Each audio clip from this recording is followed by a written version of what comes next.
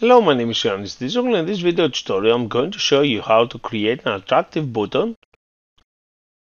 And by clicking this attractive button, you will be able to navigate to a different layer. So let's get started. I'm just going to go to menu and select project, and I'm just going to create a new project.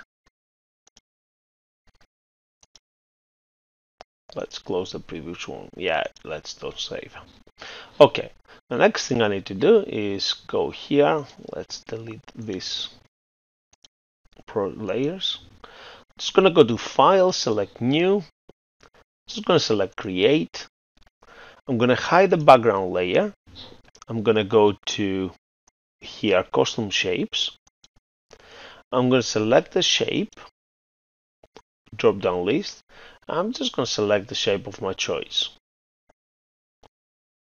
Let's select something different. Okay, let's select that one.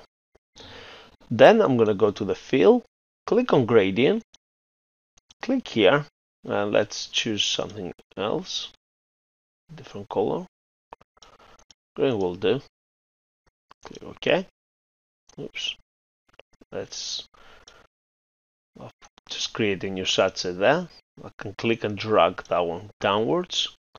Delete it. I'm just going to double click here. Let's use blue. This will do. Okay. That's for the green. Let's use something lighter. That's better. Okay. Just going to click OK. And now I can click and drag to create my shape. I'm going to double click here on the text. I'm just going to type here link. I'm just going to double click here on the side to generate the layer style. I'm going to put bevel, emboss. Let's change the settings a little bit. And I'm just going to put stroke as well. Let's change the color of the stroke.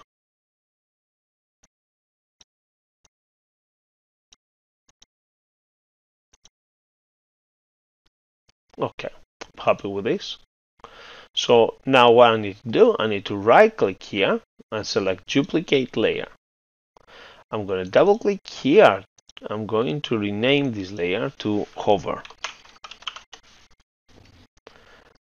I'm going to double click here on the side and slightly change my style. So I'm just going to change the color of the stroke to something darker.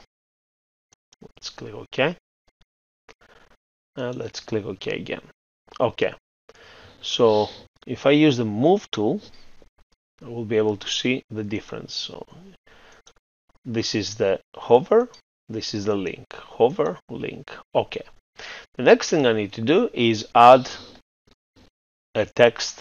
I'm going to use the text tool, and I'm just going to click here to type main menu. Let's use the move tool. Just going to type it, move it here. I'm going to use the text tool again, so I can actually edit the color of the text.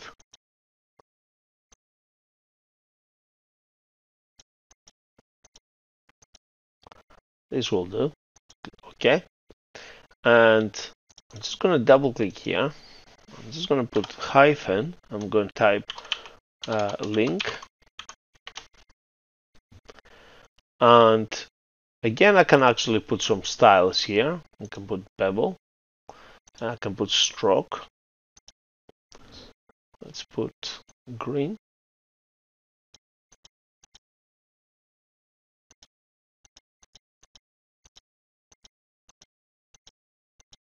Oh, maybe yellow.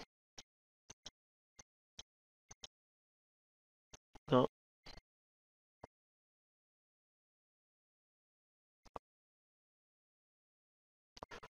No, let's stick to blue. Okay. Let's go to bevel here.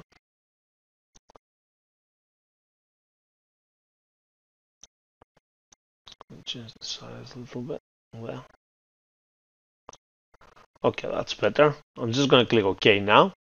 I'm going to right click here. I'm just going to select duplicate layer. And I'm going to double click the text, and instead of link, I'm just going to call this hover. And I'm going to click and drag the link above the link, and then the hover above the hover. So as you can see here, this is my hover position, and this is my link position. So now I'm happy with this. What I'm going to do, in fact, let's do the hover. I'm just going to double click here and change the color slightly.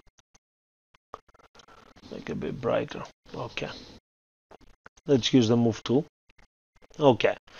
So I'm going to hide the link. I'm going to, let's delete all the other previous pictures here. Let's exit out. Okay. I'm going to go to File, select Export and PNG. Click Save.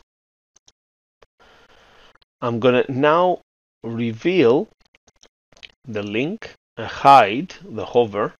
I'm going to go to File, select Export, PNG, and click Save. Now I'm going to go to back to my Construct 3. I'm going to add a new layer, add the layout only. Just going to call it Level 1. I'm going to rename the top layer to Main Menu. Okay. With the Main Menu layer selected, I'm going to right click, select Insert New Object. And this object I'm going to insert is Sprite. I'm just going to call this BTN Main Menu. Click Insert. Click once here. I'm just going to use this tool here to load my images. I'm going to hold the Shift key down to highlight both pictures and click Open. So I have imported both images. Now I'm going to hold the Control key down on my keyboard and use the wheel on my mouse to zoom in and zoom out. With the first frame selected, I'm going to click on the Crop tool to remove any excess. And I'm going to do the same with the frame number 1. Click the Crop tool to remove the excess. So this is the original position. This is the hover position. Can you see here? There's a little bit slightly different. So I'm going to go to the animation icon here. I'm just going to change the speed to 0 because I don't want my animation to play. I'm going to exit this window now. And I'm going to hold the Shift key down. I'm going to reduce the size of my button. Okay. So I'm happy with this size. What I need to do now, I need to right click, select Insert New Object, scroll down and select the mouse object and click Insert. And the mouse object is added now. The next thing we need to do is double click on the level 1. I'm going to right click, select Insert New Object. It's going to be a text, and I'm just going to call this txt level 1. Oops, level 1, no space allowed. I'm going to click here once. I'm just going to change the label here of the text, level 1, and I'm just going to change that to 90. Yes, here you will be able to put spaces, is your label. And as you can see, because I've changed to 90, I won't be able to see level 1, but if I increase the size of my text box, it will actually reveal the content. The next thing we need to do now is go back to the main menu to make sure everything is alright. And finally, we need to go to the event sheet. I'm going to double click on the event sheet and I'm going to add my first event. The first event I've got is the mouse event. So on cursor is over an object. Which object? We need to select the object. The object is BTN main menu. Then I'm going to click done. So when the mouse cursor is over this button, this object, I want something to happen. So the action is this object, set frame, double click that to frame number 1. I click done. Then I'm going to add another action. It's going to be system action. I'm going to scroll right down to the bottom and double click wait. And I'm just going to change that to 0.1. Click done.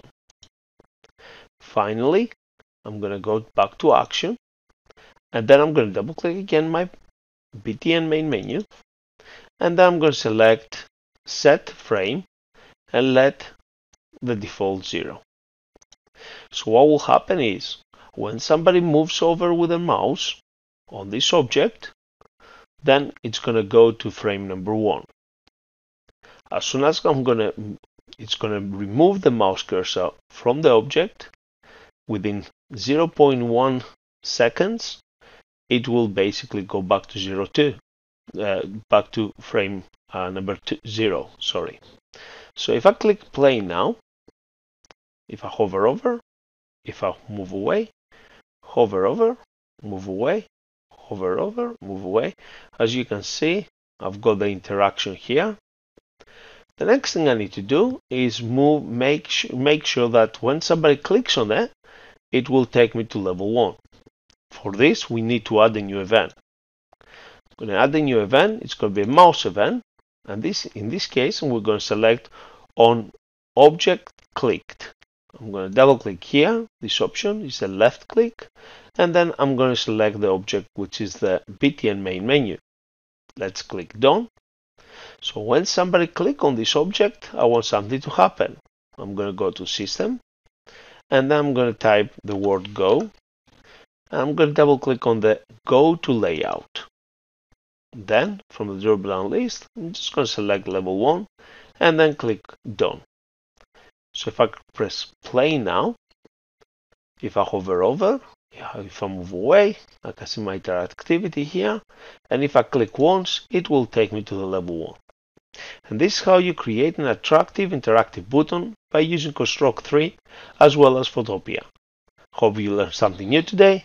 I'm going to see you in the next video tutorial. Bye for now.